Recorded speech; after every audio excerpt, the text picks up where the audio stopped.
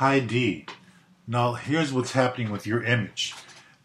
Basically, you have too much tungsten and too little strobe.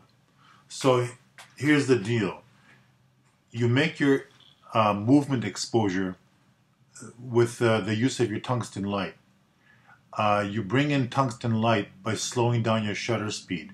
With the strobe light, shutter speed doesn't matter as long as the light synchronizes with the given shutter speed. So for example, for most cameras, if your shutter speed is faster than 1/200th of a second, 1/250th of a second max, you're going to get like a black shadow across your frame. Excuse me. But any other shutter speed that's slower than that, it really doesn't matter.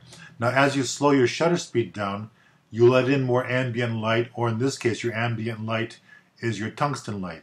By ambient, I mean the existing continuous light. Your strobe light freezes the motion.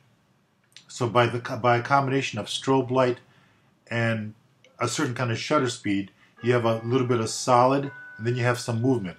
Let me show you some example. Here you have tumbling dice. So in this case, the shutter speed of the strobe stopped the dice, froze it, and then the slow shutter speed allowed movement to show. Now, whether this is front curtain synchronization or rear curtain, it depends on the camera. Now, the man in the video had front curtain synchronization. I gotta wait for these bells to stop ringing, or they're driving me nuts. The church bells are right next door.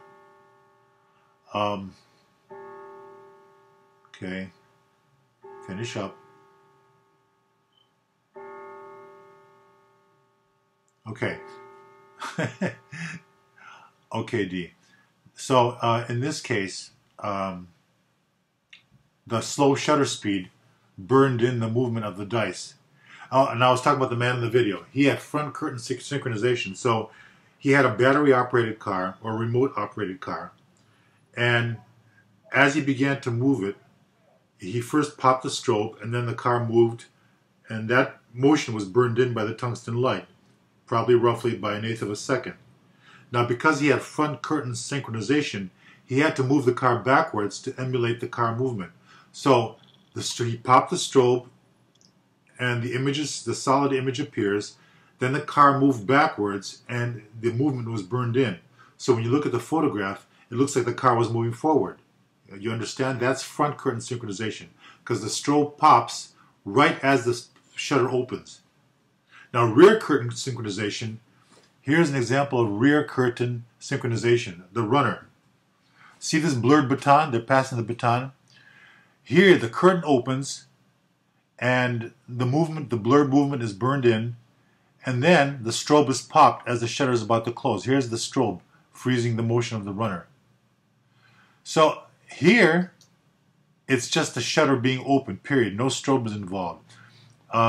Somebody took a candle and walked around the subject, and the shutter just remained open the whole time.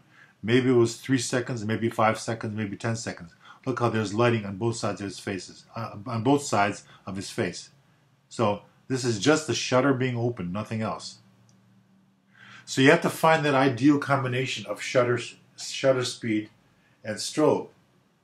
So for example, I'll write the rest of it down in the discussion area. Okay, so I'll talk to you next time, D. I hope this helps.